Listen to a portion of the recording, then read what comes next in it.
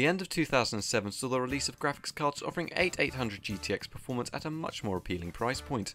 However, besides this reduction in price, we saw no more power available to us in a single package. This was of course up until AMD released the HD 3870X2, its most powerful GPUs bolted together in the most elegant and compact way that had never been seen before. The card itself contains two Radeon HD 3870s, a card we checked out in the early days of the channel, but it does offer some minor changes compared to that of a standard HD 3870. The core comes clocked in slightly higher, 825MHz, but the VRAM has been swapped out for the slower GDDR3 variant so that they could undercut the competition price-wise. However, it also comes clocked in at 900MHz, so the difference there is negligible. As for process, it comes based on the 55nm lithography, and it still comes complete with a total of 640 stream processors. The TDP is a moderate 225 watts, which may sound like a lot, but in the grand scheme of things was remarkably power efficient compared to other high-powered solutions of the time. This is supplied with a 6 and an 8-pin power connector to allow some overclocking should you opt to go down that route. Our card today doesn't seem to have been cleaned since its release 9 years ago, so we're going to have to get this thing open and some clean thermal paste put on it. Now this thing has a lot of screws as the cooling system is one of the largest and best reference designs that I've ever seen. The large blower design and hefty heat sinks on the front and back really add to the cooling power of it.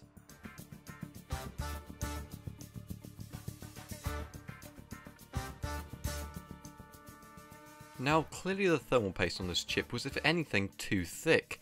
It was very dry around the centre of the chip with excessive amounts slowly going onto the rest of the PCB. Luckily a small bit of solvent spray got all of it off. As you may have noticed, the card has two GPU dies. These are connected by a large PCI Express bridge that you can see in the middle so that all communication is kept internal and quick. It allows it to be used in any kind of motherboard with this kind of system, as some motherboards of the time and ones today don't support Crossfire or SLI. So with that all cleaned up and some fresh thermal paste put on it, I went straight and put it back together. But unfortunately I forgot the backplate, so I had to take it all apart and put it back together for a second time.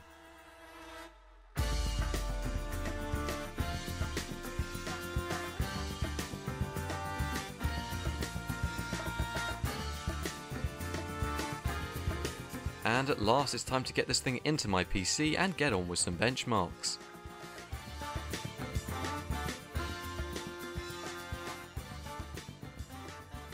Up first we have Grand Theft Auto 5, which is running the 720p resolution with the medium option selected. We saw averages of 36 frames per second for the vast amount of gameplay, and it scaled amazingly well across both our cards, and we had no issues running it. Our minimums did hit 28 frames per second when a lot was going on, but this was likely due to the lack of driver side optimizations.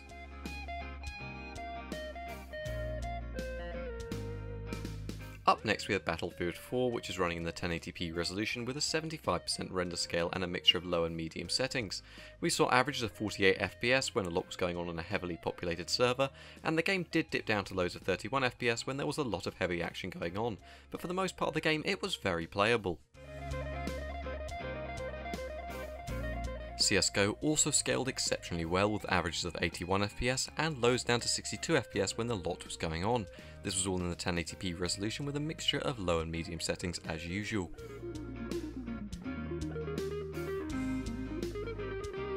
As for a Bethesda game, we tried out the Elder Scrolls Skyrim, which maintained a steady average of 58 frames per second and lows down to 45 FPS when there was a lot of heavy scenery to load in. The game rules ran in 1080p with a mixture of medium and high settings. Moving on to Far Cry 3, which is also a great experience on the card with a mixture of low and medium settings in the 1080p resolution. The game was running flawlessly with averages of 63 FPS and eventually dropping down to 58 FPS when there was a lot of explosions and stuff going on. There was no stuttering even in heavy combat.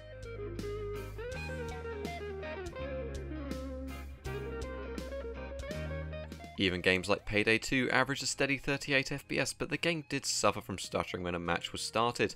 This stopped rather quickly, however this has been shown as the minimum of 0 FPS, and within about 20 seconds of your game starting, it should be back to playing normally. So in conclusion, should you buy this card? Well, it certainly is something pretty cool to buy and is a piece of AMD's history into the graphics card market. Crossfire seems to be pretty stable on it, and as my first experience with using 2 cards technically, it worked fine. Even in games where Crossfire isn't supported, you'll still see a boost thanks to that higher clock speed that the card has. But practicality wise, you may as well opt for something like a single card HD 4890 if you're on a tight budget, as they really are one of the better cards from this era, as not only will it use less power, but drivers will become less of an issue. Thank you very much for watching this video, good night! And if you enjoyed this video, please do like and subscribe for more content like it. We have a 1000 subscriber special coming up, so please do stay tuned for that, and thank you to all of you for your support so far.